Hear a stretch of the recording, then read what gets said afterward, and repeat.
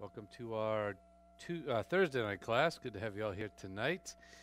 We continue on in the Gospel of Luke. We're now getting into the meat of the Gospel, so we'll begin that tonight, talking about the birth announcement of John the Baptist. So, get a lot of interesting things to share with you this evening, so we'll get right into that in just a minute. Let's see, any prayer requests that we might have tonight? Anything?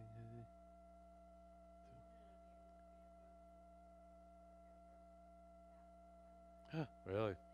Oh, wow. All right, so Sandra's family. Okay, okay. All right, good. Yeah. Oh, yeah. Yeah, Darcy's brother passed away. Yep, yep. So we'll keep him in prayer. Okay. All right, so let's get started then, as we normally do, with a moment of silent prayer, giving us the opportunity, if necessary, to utilize 1 John 1:9, the rebound technique, to ensure the filling of God, the Holy Spirit, who is our true teacher and our true mentor. So, if necessary, with a moment of silent prayer, let us pray.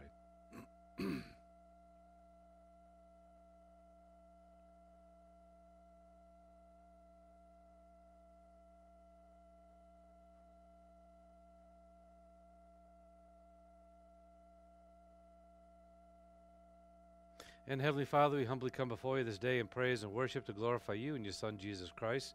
Father, we thank you for all that you have given to us and provided for us. We thank you for all the physical and spiritual blessings that you poured out onto us and our families, and we ask that you continue to provide for our every need in the coming day as well.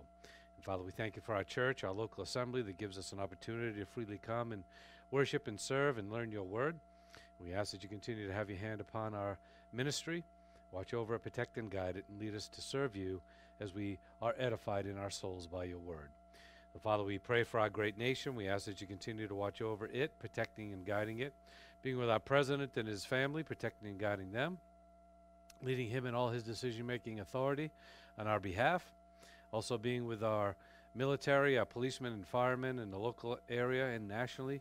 We ask that you be with them and protect and guide them, and we thank you, Father, for their service and for their sacrifice. And we pray for those military men who had the plane crash this past day, and we ask that the recovery go well and bring healing to those who are wounded. Father, we also pray for the memorial service for ex-President Bush, and we just thank you for his service and sacrifice for our country. We ask that your name be honored during the memorial service tomorrow, and that you bless his family in their time of mourning as well. As well, Father, we pray for Darcy and her family and loss of her brother, and we ask that you give them strength and comfort and guidance in the coming days, and also allow the word of your Son, Jesus Christ, to be proclaimed during the memorial services in the coming days. Also, we pray for the family of Sue and Barry's neighbor, Sandra, who passed away last night. We ask the same for their family. And we thank you, Father, for bringing her home to glory. And we also pray that you give their family comfort and guidance in the coming days, in the name of your Son, Jesus Christ, to be preached loud and clear for salvation. So, Father, we thank you for this time that we have gathered together. We ask that you lead us now to glorify you in all that we do. In Christ's name, amen. All right, Cheryl, are you up for it tonight? All right, you could come forward.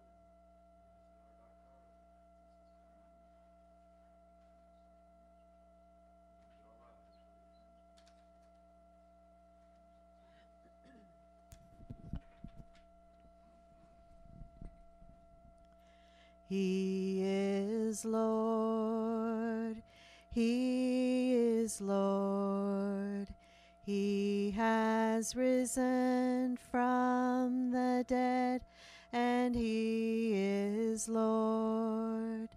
Every knee shall bow, every tongue confess that Jesus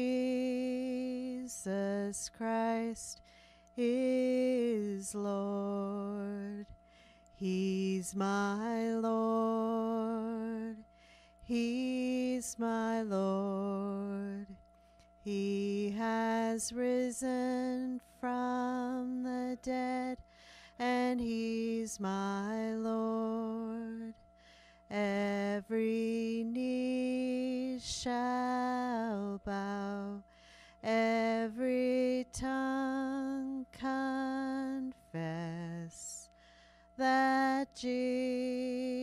Jesus Christ is Lord. Thank you, and please be seated.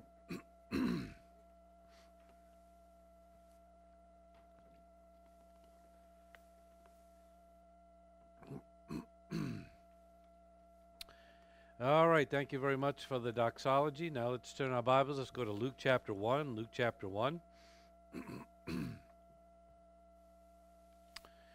And here in Luke chapter 1, we've already noted the introduction, the preamble, or the prologue that Luke gave in the introduction to this letter, and the purpose for writing it, and how he went about writing it, and also who he wrote it to. So we've noted all of those things in verses 1 through 4. Now we see the first piece of information that Luke is sharing with Theophilus and also with us now, the church, through the inspiration of God the Holy Spirit. And the first thing that it begins with, from a chronological standpoint, but also historical, is the announcement of the birth of John the Baptist. And so when we look at verses 5 through 25, we have that scenario and that story. And as we see in the outline of the Gospel of Luke, it starts with the announcement of John the Baptist, then announcement of the birth of Jesus Christ. Then we go back, or Luke goes back to the birth of John, and then a little bit about his early life. And then it goes back to the birth of our Lord and Savior Jesus Christ, and then the story goes on from there. So it's interesting how it goes back in group first, the actual birth process and the results around it. So we'll note that as we get into all of these. But first and foremost, it's the identification of Jesus Christ as the Son of Man. And the great mark of the identification of Jesus Christ coming into the world was the forerunner, the one who would be crying in the wilderness, teaching the people that Christ is the Messiah and the Messiah is coming, and that is the person of John, who we call the Baptist. And so we have the announcement of his birth, who was prophesied to come into the world in the form of Elijah, which we're going to see in just a minute. And he came to be the forerunner of our Lord Jesus Christ and allow people to know and understand that the Messiah was coming. So the first thing that Luke does in this account is give us an historical record and give us the historical of what's going on. And he does that by identifying the king of Judea at that point in time. And as he calls him Herod the Great. We're going to read this in just a minute. But basically, he talks about Herod the Great first and foremost to give context or the time frame and reference as to when these things were occurring. And Luke does that as the great historical writer that day would do. They would give a sign of the time in which they were writing about by talking office, whether it be depending on what nation or what the most well-known leaders were at that time in period. So Luke does the same thing as the great historians by identifying Herod the Great here as the ruler and king of Judea. Let's go back into verse 5 and let's read it. And he starts off, as I said, by saying, in the days of Herod, king of Judah, there was a certain priest named Zacharias. Now, what's interesting about the English translation of Zacharias, in the Greek, it's actually Zechariah. Okay? I don't know why they decided to call it Zacharias. Maybe to differentiate himself from the great prophet, but again, I'm going to call him Zechariah as we go forward, all right? So a certain man, a priest named Zacharias of the division of Abijah, and we're going to talk about that in a minute. And he had a wife from the daughters of Aaron, and her name was Elizabeth. And they were both righteous in the sight of God, walking blamelessly in all the commandments and requirements of the Lord. And they had no child, because Elizabeth was barren, and they were both advanced in years. Now it came about, while he was performing his priestly service before God, in the appointed order of his division, we'll talk about that in just a minute as well. According to the custom of the priestly office, he was chosen by lot to enter the temple of the Lord and burn incense. And the whole multitude of the people were in prayer outside at the hour of the incense offering. And an angel of the Lord appeared to him, standing to the right of the altar of incense. And Zechariah was troubled when he saw him, and fear gripped him. But the angel said to him, "Do not be afraid, Zechariah, for your petition has been heard, and your wife Elizabeth will bear you a son, and you will give him the name John. And you will have joy and gladness, and many will rejoice at his birth. For he will be great in the sight of the Lord, and he will drink no wine or liquor, and he will be filled with the Holy Spirit." And I don't like this translation. I'm going to share that with you when we get there. It says, while, in my NASB translation, while yet in his mother's womb. Well, I'll talk about that right now, because in the Greek it's ek, and then it talks about mother and then womb. Basically, ek means out from, away from. So this isn't while he was in the womb. It was after his birth that he received the indwelling and filling of God the Holy Spirit. Not in the womb. That is not what God does. Because again, there's no soul life inside the womb. Now in verse 16 it says, "And he will turn back many of the sons of Israel to the Lord their God.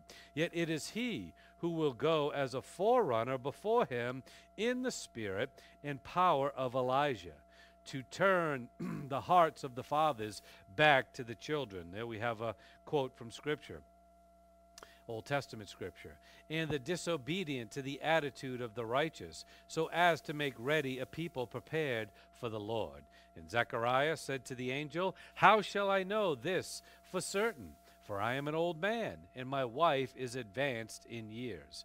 And the angel answered and said to him, "I am Gabriel, who stands in the presence of God, and I have been sent to speak to you and to bring you this good news. And behold, you shall be silent and unable to speak until the day when these things take place, because you did not believe my words, which shall be fulfilled in their proper time." And the people were waiting for Zechariah and were wondering at his delay in the temple. But when he came out, he was unable to speak to them, and they realized that he had seen a vision in the temple. And he kept making signs to them and remained mute. So again, could not speak. And it came about when the days of the priestly service were ended that he went back home. And after these days, Elizabeth, his wife, became pregnant. And she kept herself in seclusion for 5 months, saying, "This is the way of the Lord," or "This is the way the Lord has dealt with me in the days when he looked with favor upon me, to take away my disgrace among men." All right, so that's the storyline in regard to the birth of the announcement of our Lord and Savior Jesus Christ. Take you through that because there's a lot of important principles and precepts, and also give you some more understanding of the historical background and significance of all that is going on here. As I've already noted, remember, he started by saying in the days of King Herod.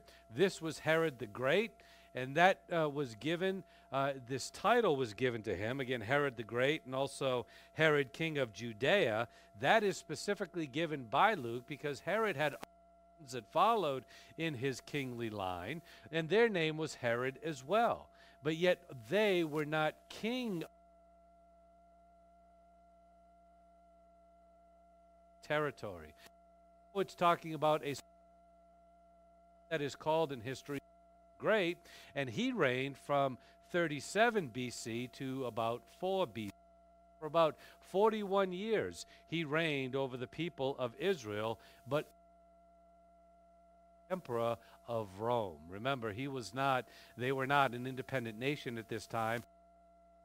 The authority of Rome, as Rome controlled their land and their region. What's interesting about Herod the Great is that he was not a Jew, which is interesting, but he converted to Judaism so that ultimately he could take this rulership role and position. In fact, his bloodline goes through Esau. And remember, the Judaism goes from Isaac and then down to Jacob. Jacob and Esau is not in the line of Judaism. They are not. They are Semites, but they are not Hebrews. They are not Jews. King Herod came from the line of Esau. Therefore, truly, he's not qualified to be the king of lineage. But yet, because of his marriage into a family that converted to Judaism and also had some other. Then, ponied up with the emperors of Rome, authority to be the ruler and king over the people of. So that's a little background of King Herod and giving us a historical time frame of when these things took place, as we understand that Jesus Christ was probably born. We'll talk more about this when we get there, but some believe about 4 BC was the earliest time that he was born, not just at 0 BC. There's no such, zero, because remember, they went to BCs all the way up to 0, then from 0 to 1 was the first AD. So in any case, these people don't think that it actually fell on the time of the birth of he was BC, or even some even say all the way up to 4 AD. But we'll talk more about that in just a minute. But it was during that time period and towards the latter stages of the rulership of Herod that these things were written.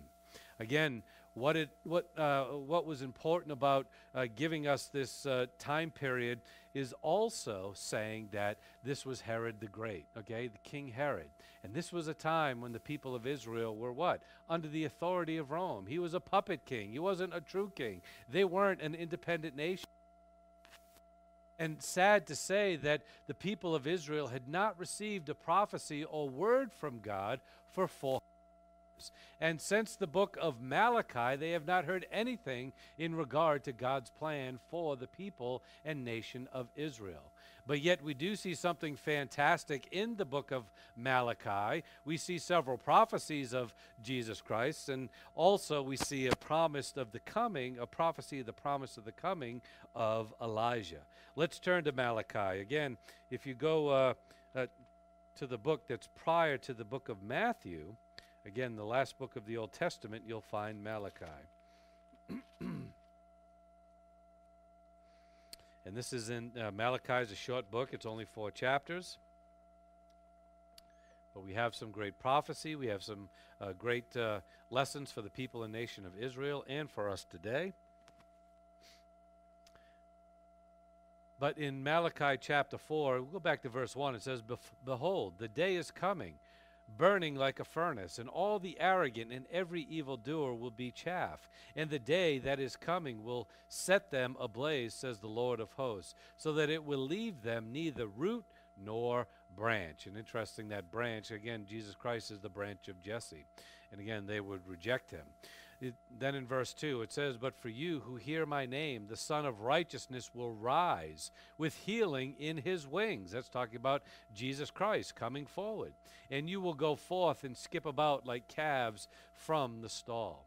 And you will tread down the wicked, for they shall be ash under the soles of your feet on the day which I am preparing, says the Lord of hosts. And that even goes into the millennial reign of Jesus Christ. Now in verse 4 it says, Remember the law of Moses, my servant, even the statutes and ordinances which I commanded him in Horeb for all Israel. Behold, I am going to send you Elijah the prophet before the coming of the great and terrible day of the Lord.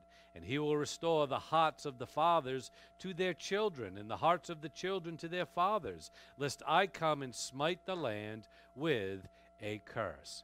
So here we see a promise that he would send Elijah before the great and terrible day of the Lord, which really is the day of the tribulation, which is prior and ushers in the millennial reign. But prior to that, Elijah is going to come.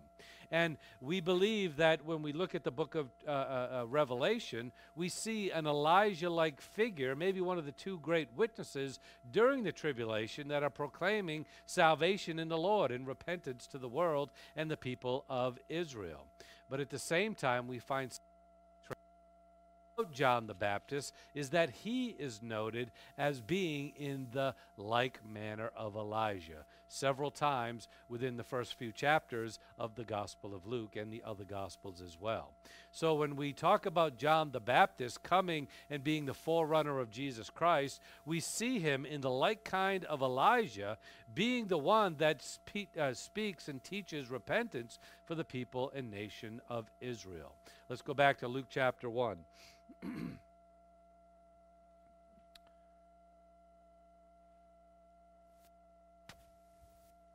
So it's interesting that we see this setup that talking about the days of King Herod, which were the dark days of Israel. They weren't an independent nation. The Lord hadn't spoke to them for 400 years. This is kind of a doom and gloom message that Luke was writing in the days of King Herod. The days when we were days when we had from the day when we were under the authority of the Roman Empire. We were not an independent nation. These are the days that are in view.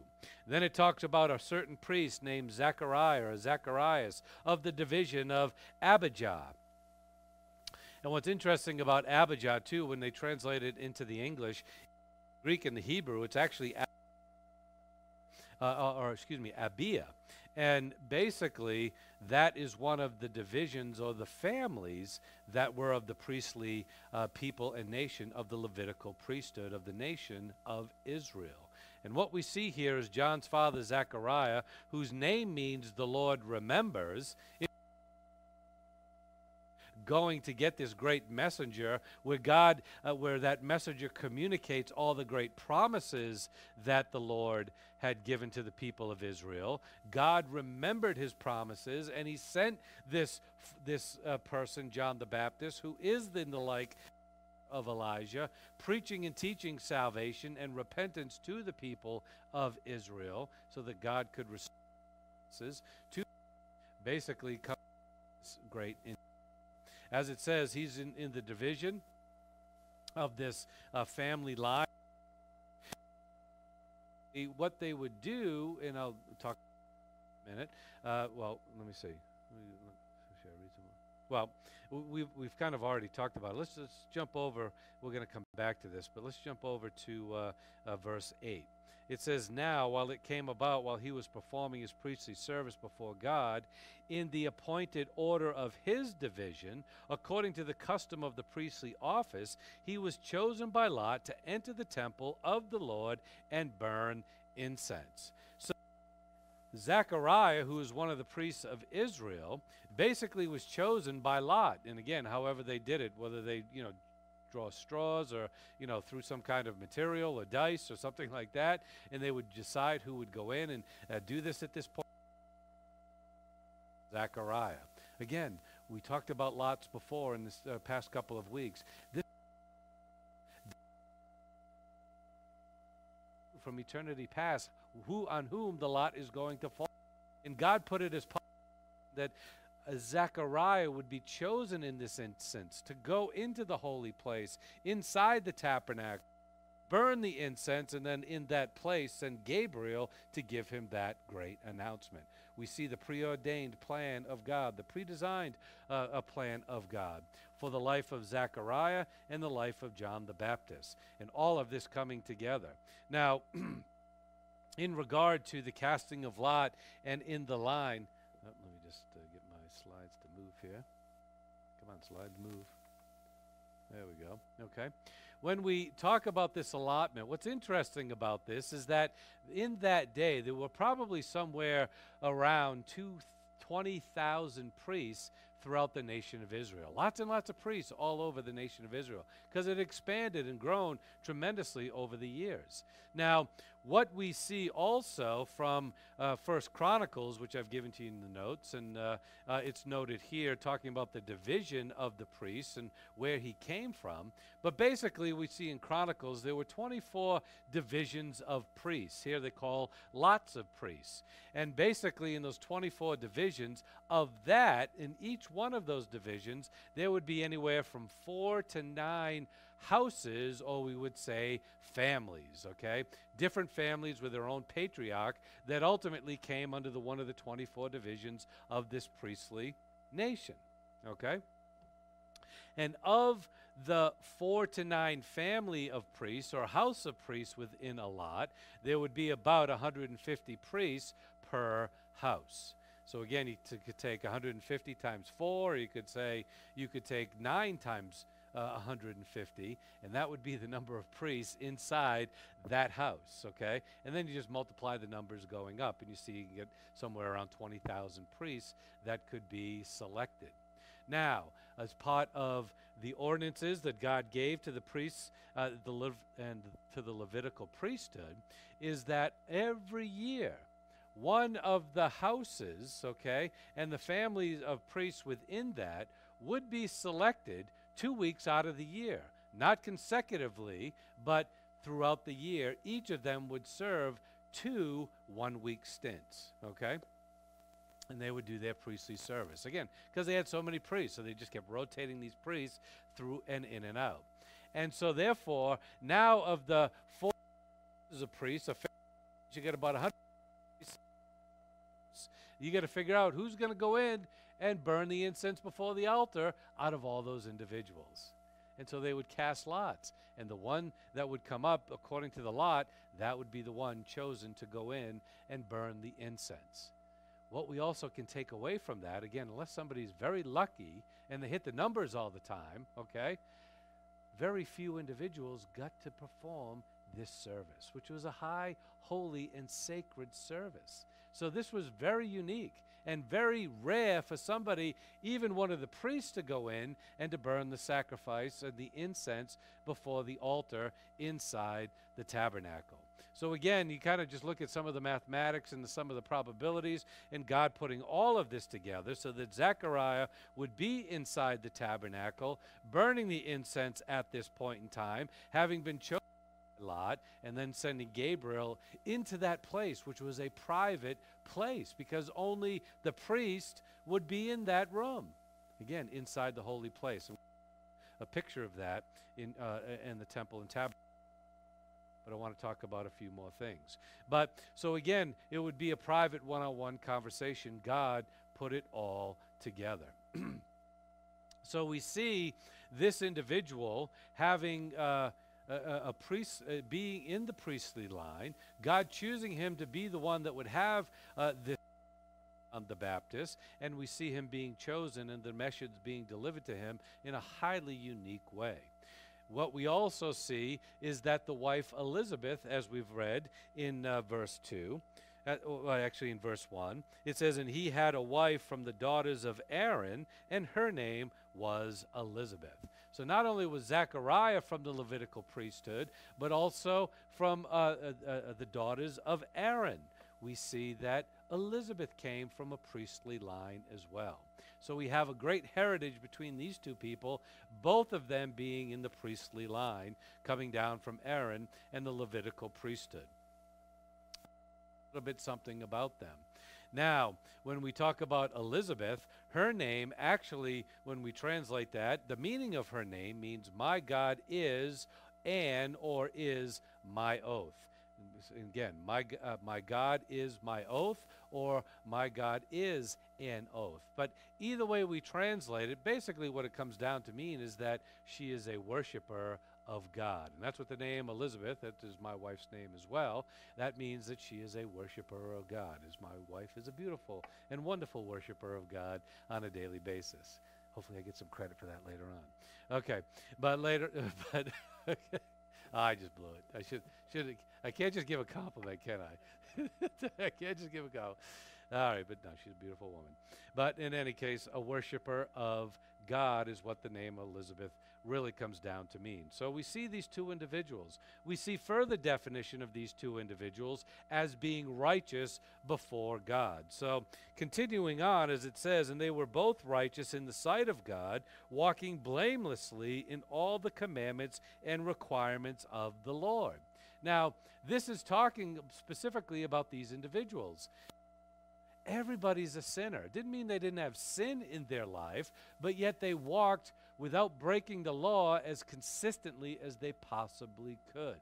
Didn't mean that they were perfect, but yet they were righteous individuals and walked with God as much as they could. And to walk with God meant they would apply His word, apply the law of Moses within their lives. So righteous before God is what's in view there. Then it goes on in verse 7, and they had no child because Elizabeth was barren, and they were both advanced in years. So it's interesting that see is the righteousness of these two. Then in verse 7, we see something about their birth. You see, John's parents lived faithfully. This is not a message of salvation by works and saying, oh, because they kept the law, that's why God chose them out. No, they believed in God. They believed, waiting for the Messiah. We're also going to see a prayer was answered. You may think it was a child, but I believe, and from the context of what we see, it was probably a prayer for the Messiah to come and rescue the people of Israel. So again, they were looking for the Messiah. These two individuals had a great faith, and they believed in their Old Testament scriptures. They rightly interpreted what the law was all about, of the coming of the Messiah, of God's salvation for Israel and the world. But we also see in this message, when we look at verse 7, talking about her being barren and childless. Remember, back in the ancient days, if somebody was barren and childless, it typically meant that they were accursed. And they were shunned from society. And they were treated poorly in society, because if a woman could not give birth, oh, you must be something wrong with you. There must be some sin in your life. And we see in the Old Testament scriptures that sometimes that was the case. If a woman was barren, it was the result of sin being in her life. So the people in their legalistic arrogance would really push that onto all women who were barren. But yet, as I'm going to show you in a slide coming up in just a minute, Elizabeth is in a great line of other devoted, righteous women that were barren until God worked miraculously with her. And again, this does not mean that she was a sinner, and ultimately it's talking about her being righteous so that we wouldn't take away from the picture of her being barren. If Luke didn't her being a righteous individual, we'd just look at barrenness sinner, and ultimately she deserved, to be barren and have no children. But that is not the case. Again, her childlessness is not a result of sin.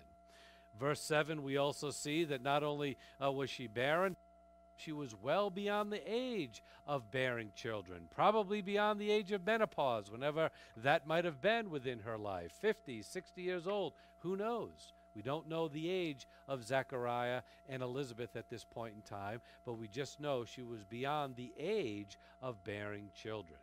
So what we also take away from this is that we see the like nature. We see the likeness in Abraham and Sarah.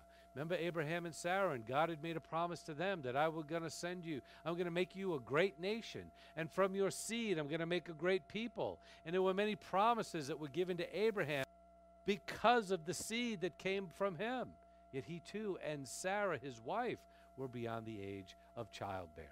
But yet God worked miraculously in both of their lives, and we know their ages to be about 90 and 99 to 100 years old, Sarah being 90, Abraham being about 100 years old. We knew their ages from being well beyond the age of childbearing, yet we see God miraculously working in their life.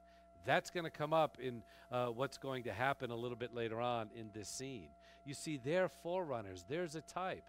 And because of great patriarchs like Abraham and Sarah and other great devout women who were barren until God worked miraculously in their life, they should have understood God's promises and God's opportunity and blessings. And they should have understood when Gabriel came and said, and Zechariah specifically, should have understood when Gabriel said, you're going to have a son. He should have said, oh yeah, God can do that. He's done that many times before. Why can't he do it with me? But we see something coming up uniquely that causes a little bit of problem for him. As I said, Elizabeth is a member of other devout women like Sarah in Genesis, Rachel, Hannah, who gave birth to the great prophet Samuel. And we see in Sarah, Rebecca, Rachel, we see the line of Abraham, the line of Israel coming down. All of these women were barren until God miraculously favored them and worked in their life and allowed them, and they all gave birth to great men of God and great prophets. Great spiritual leaders came from them.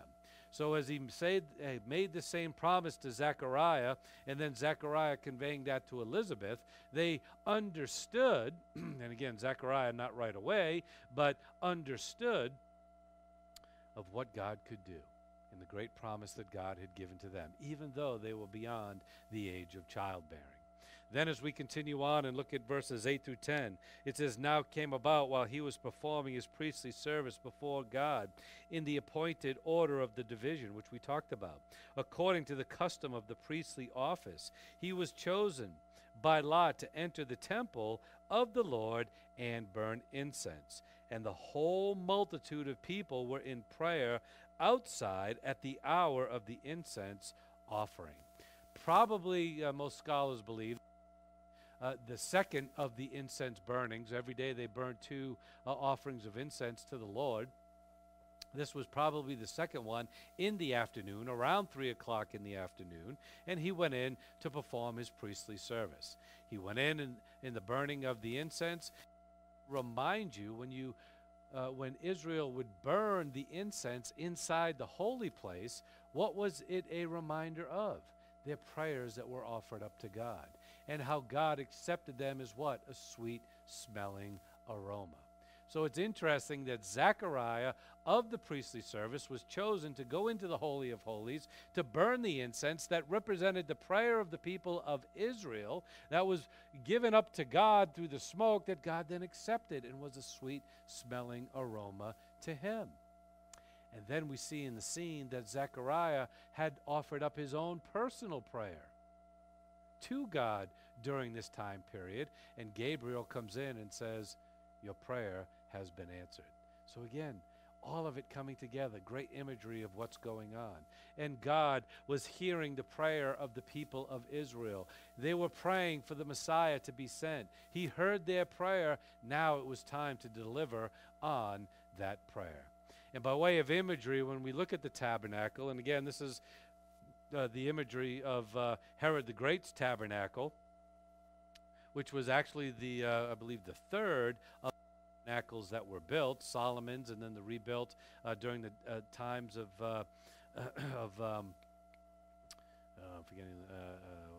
Nehemiah and that group of individuals. And then that got destroyed, and then Herod built even a greater tabernacle. And in that tabernacle, again, they would enter in, and there would be two rooms inside of that tabernacle. The first room being the larger, called the holy place.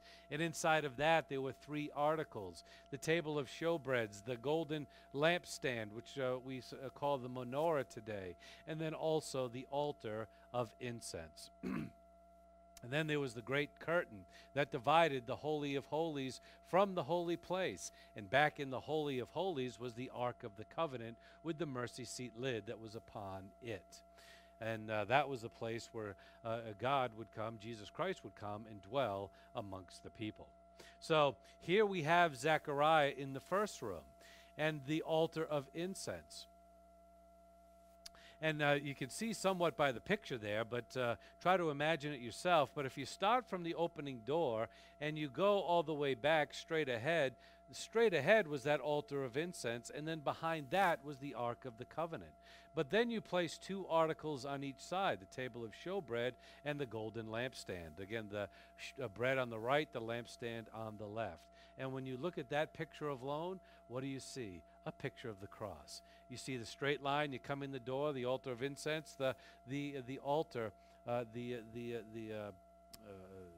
mercy seat in the background, and then on each side you see the two arms stretched out, called the table of showbreads, and also the menorah or the golden lampstand. So that in itself gave a great picture of the cross, and all the articles spoke of what Jesus Christ would perform upon the cross.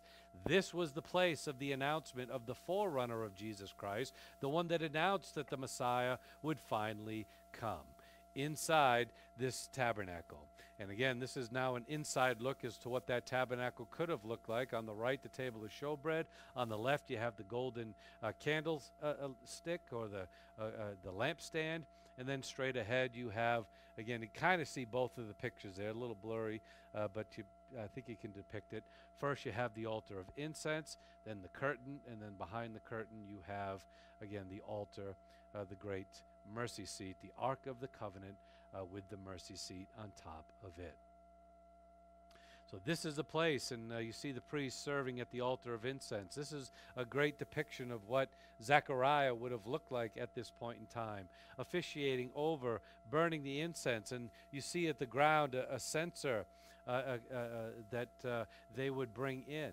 And basically they would altar outside where they would burn the sacrifices, commit the animals, and then burn them, offering them up to the Lord. They would take coals from that fire, and the priest would bring it in to the altar of incense, and with the sacrificial coals, he would come in and put them on the altar of incense, offering up the prayers to the people, to God for the people of Israel. So we kind of find some interesting aspects in regard to our prayer life, is that we have no prayer life before the sacrifice of Jesus Christ. In other words, if you don't first recognize the sacrifice of Jesus Christ, you cannot pray to God. What does that mean? Unbelievers have no prayer to God other than, I believe in Jesus Christ. Any other prayer that an unbeliever offers up goes absolutely nowhere. At the same time, for the believer in the Lord Jesus Christ, if you don't confess your sins other than the naming of your sin, God does not hear our prayers directly and answer them directly, because we have not appropriated the altar of sacrifice first. We have not appropriated the cross where Jesus paid for our sins through the confession of our sin. So therefore, when we confess our sins, now we can offer up prayer unto God, whether it be petition prayer, whether it be thanksgiving prayer, whatever the prayer may be, it to God where he hears it and answers it, and it's not a sweet smelling aroma to him. God may, by divine providence, answer that prayer, but again, it's not a direct answer to your prayer. It's an indirect aspect of the plan and will of God. So in any case, we see the priestly service, we see what Zechariah was doing, and basically the main prayer that the people of Israel, notice, were gathered outside, and they were all praying. And as they were preparing, again, the priest, the coals in, they would burn the or put it on the altar, and then take the incense that was made out of frankincense and basically burn that, offering up a great smoke to God. And then they would back out of the holy place and then come out to the people. And there was something specific that would occur at that point as well. But the fact of the matter is, everybody was gathered there to pray. And they were praying for what? The Messiah, the deliverance of Israel, for God to keep his promises. And Zechariah was the one in this instance that would go in and offer that up for the people through the incense, offering that to the people, giving the prayer, Lord, send your Messiah. Lord, deliver your people. So it's interesting when we talk about Zechariah praying, we may think that he's praying because of the direct answer that Gabriel gives him, that he was praying to have. That might have been a prayer a long time ago. You see, at this point in time, they both were well beyond the age of childbearing. So why would they pray for a child at that point? There's no need to. And they would have given up the ghost, as we would say. They would have given up praying for a child at that point. So when the prayer is answered, it's the prayer of the people and also the personal prayer of Zechariah and Elizabeth for the deliverance of Israel through the Messiah. So it's fantastic how we see these things come together, where basically he would be praying for a Messiah to come. Now in verses 11 and 12 it says, "And an angel of the Lord appeared to him, standing to the right of the altar of incense." And again, the right hand is what? The position of a power, the position of authority. We see in some of the accounts of the empty tomb of Jesus Christ, there were two angels that sat on each side, just like there were two angels on the mercy seat.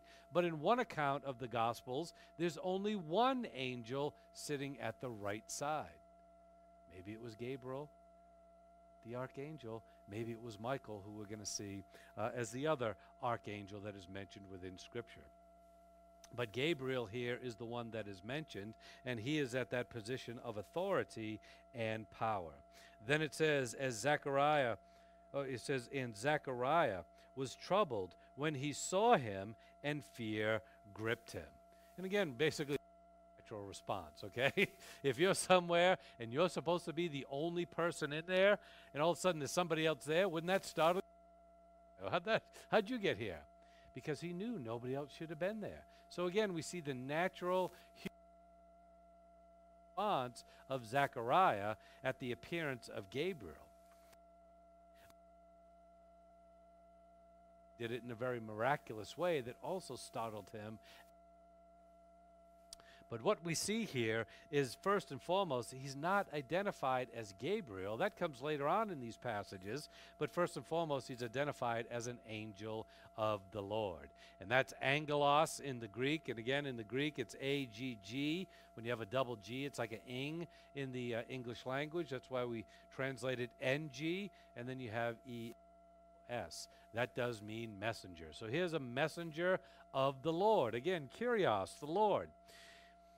And what we find about this title, the angel of the Lord, is that it's a very generic title. Yes, it always stands for messengers that come from a heavenly base, but sometimes it's the Lord Jesus Christ, and he's called the angel of the Lord. In this case, it's Gabriel, and he's called the angel of the Lord. Many times we see an angel of the Lord coming and making an announcement, like the one that came to Joseph and announced that your son will be the Messiah. His name will be Jesus. So don't get rid of Mary. Doesn't give his name, just says the angel of the Lord. The angel of the Lord appeared before the shepherds who were out in the wilderness. We don't have a name for that individual, just that it's an angel of the Lord. So both in the Old Testament and the New Testament, we see this title, Angel of the Lord. It's very generic in its use. Sometimes it talks about Jesus Christ because the angel of the Lord was in the burning bush that met Moses up on the mount. Other times we see the angels that visited Abraham before the destruction of Sodom and Gomorrah to give a message to Lot. Angel of the Lord is applied in that instance as well. So again, sometimes it's Christ, sometimes it's just a message. We see this message, Gabriel, we're going to see him being identified in the coming verses, as we've already read, but we also see this individual showing up to Daniel as well, also being identified as an angel of the Lord. It was a unique angel that was given a message from God to deliver to mankind, as all the angels of the Lord are identified as doing as such. Specific ambassadors, emissaries, messengers that God sends. And in this case, the one being Gabriel. Now as we look at verse 13, it says, but the angel said to him, do not be afraid, Zechariah, for your petition has been heard. And your wife Elizabeth will bear a son, and you will give him the name John. Now, by reading that passage, your prayer has been answered, and your wife is going to give birth to this individual who you're going to name John. You may want to put two and two together and say they were praying for a baby. But again, they were well beyond the age of childbearing. And yes, maybe because of their devoutness and knowing the Old Testament scriptures, they were continuing to pray. Well, if God gave Abraham and Sarah a baby, he could give us one too, even though we're well beyond our age of childbearing. But common sense kind of leads you to say they probably would have given up the ghost, as we like to say, given up their petition by that time, because, okay, if it was going to happen, it would have happened early on in our lives.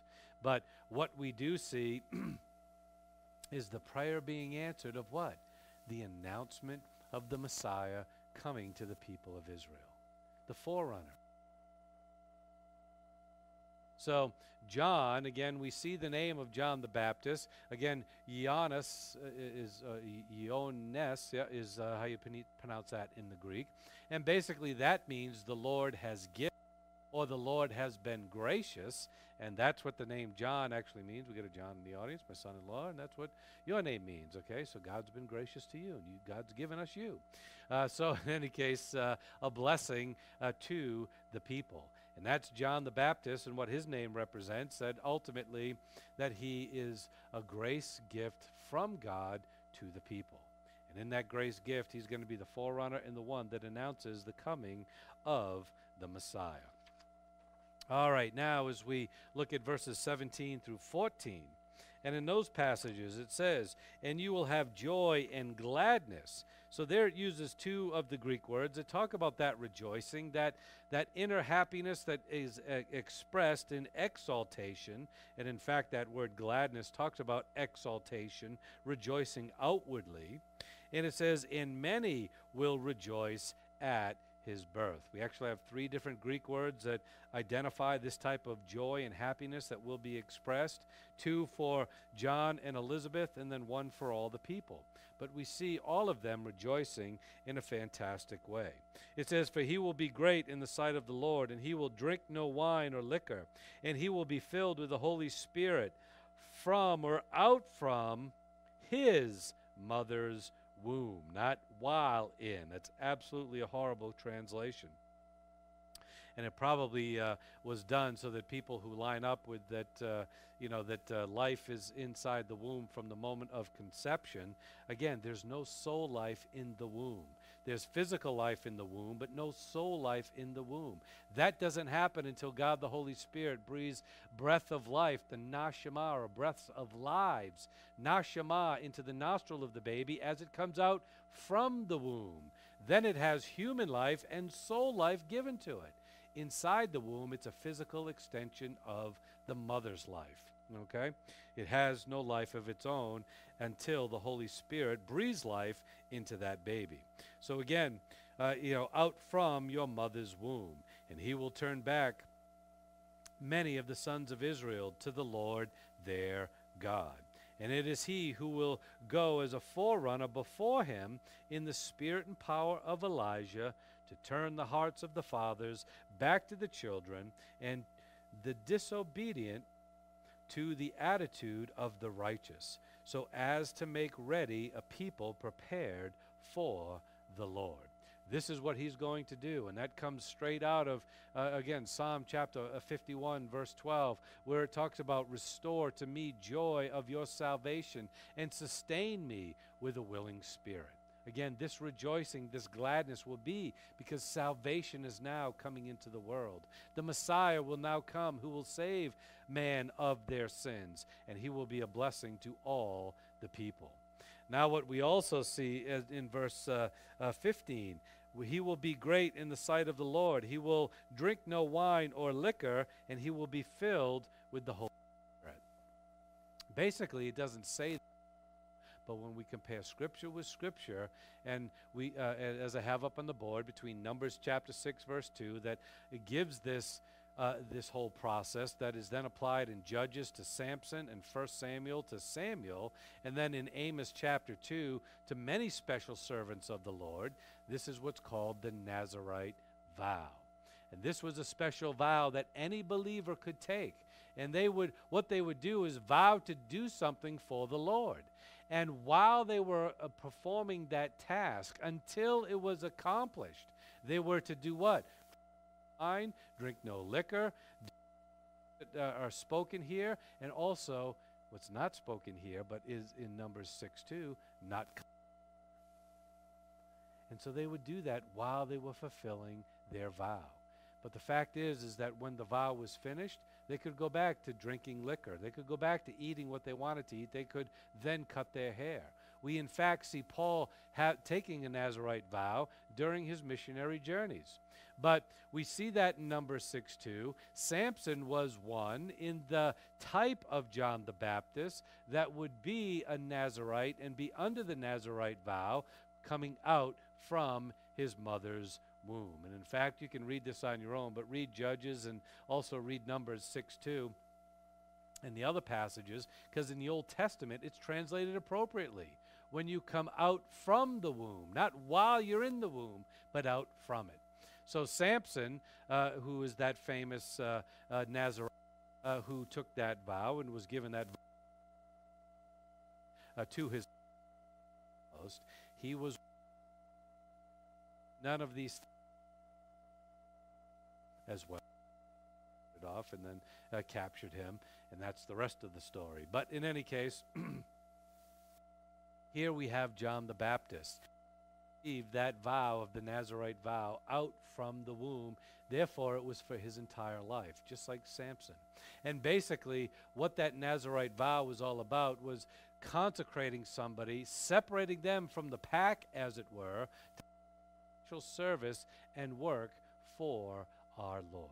And so, therefore, when they would take the Nazirite vow, there was service and sacrifice that they would be committing, being consecrated unto God to fulfill a special purpose. And John the Baptist was one of them. He had a special purpose, and therefore, as Gabriel talked to his mother and father, he under that Nazirite vow throughout his entire life. He went through his entire life and ministry. Then we also see not only would he Nazirite vow to fulfill the special purpose, but he also had a uniqueness. It would be filled. And remember, in the Old Testament, they were not permanently in by God the Holy Spirit. That is a church age doctrine and church age fact, that only church age believers have the indwelling of the Holy Spirit from the day of their salvation to the day that they go home to be with the Lord. In the Old Testament, it was a temporary indwelling called the endowment of God, the Holy Spirit. But yet, and the other that, which many of you know, is that not all believe the filling of God, the Holy Spirit. During the church age, have the permanent indwelling and have the potential for the filling of God, the Holy Spirit, at any time throughout their spiritual life. But yet the Old Testament saint only happened to a few, and it was not a permanent indwelling. But yet for John the Baptist, it was. And that gives us kind of not only a special ministry that he had, but tells us something about him. You see, he was a great transition, just as Jesus Christ was a great transition from the age of Israel to the age of the church age dispensation. He was a great transition. And he also demonstrated that power and the filling of God, the Holy Spirit, to perform his ministry. Something else about this individual in the type of Elijah is that he didn't come, John the Baptist didn't come with all kinds of miracles and perform all kinds of miracles the way Elijah spoke the word of God. And he evangelized and he spoke repentance. He taught the Messiah. He spoke about salvation for the people of Israel. And many were turned in the spoken word that he was giving to the people, just as many turned as Elijah spoke the word of God to the people. So we see fantastic analogy here in the form of Elijah being filled with God the Holy Spirit, not to perform great signs, miracles, and wonders, but to teach the word of God so that people would come to salvation. That was his ministry of being a forerunner of Jesus Christ. And the phrase, as I've already given to you, and I won't go through this in any further detail, but while yet in his mother is absolutely a wrong translation. It should mean out from his mother's womb, meaning from the time of physical birth, not the time of conception. Okay? So we just get that straight. Now we also see that he was that important figure, as I just said. He transitioned them from the age of Israel, leading them into the kingdom age, leading them into the church age then of believers who would then walk from the age of Israel into the age of the church and be part of the church dispensation. And through this filling of the Holy Spirit that was permanent for him, it was another figure of that transitionary type of ministry that he had. And what we see in verse 16 is that his ministry was what? To the Jews primarily, to the people, the people that God promised the Messiah to come to. But yet he could witness to anybody, but it was primarily to the Jews and to the Israelites. And that's where he spent his time in his ministry. And as it says in verse 16, and he will turn back many of the sons of Israel to the Lord their God. That talks about him evangelizing the and nation of Israel. That was his primary goal, to lead them to know that the Messiah was about to come, that the kingdom had been offered to them. And let me just get these 2 points in, and then we'll wrap it up, and we'll finish this up on Sunday morning, is that in verse 17, act as the forerunner of Christ. And we see that in Luke chapter 1, verse 76, and also in chapter 3, verse 4. And he came in the manner of Elijah, to make the people ready, so that when Jesus showed up, they wouldn't be like, who's this guy? You know? John was witnessing, he's about to come, he's about to come, he's about to come. And then when he showed up, they were supposed to say, here he is. John was just telling us about that. He was conveying the Old Testament scriptures, telling us that he's here. We should accept and recognize Jesus for who he is. Many did. Unfortunately, many did not. But again, that's part of the rest of the story, as you know. And then again, as I said, the power of the Spirit he came as a great spokesperson, a great messenger, as Elijah was that great prophet of old. And what's even interesting about the story of Elijah is that when he was taken up to heaven by means of a rapture, the gentleman ministry was a gentleman by the name of Elisha. And Elisha, double portion compared to Elijah. And he did twice as many things and performed twice as many miracles. Almost say it twice as much power than Elijah did. Who do you think more about, Elijah, than you do Elisha? And it's not about the miracles and the signs and the wonders. We're going to talk more about that on Sunday morning when we talk about Zechariah and where he fell down a little bit for a temporary period of time. It's not about the signs and miracles and wonders. It's about what? And by hearing is how we believe. Not by what we see or feel, taste, or touch, by the word that is spoken to us. And the word that Elijah spoke, the word that John the Baptist spoke, was the word of the Messiah who came to provide salvation. And unfortunately, some rejected, but fortunately, many received that word and came to salvation. All right, I'm going to leave it off there. I've got much more to talk about in regard to this. I know I've filled you up with quite a bit this evening already, a lot of detail in these things. But in any case, we'll talk more about this on Sunday morning, and we'll talk a little bit about Zechariah and his epic in this story. All right, so let's close in prayer. Father, we thank you for this time. We praise you, we worship you, we glorify you.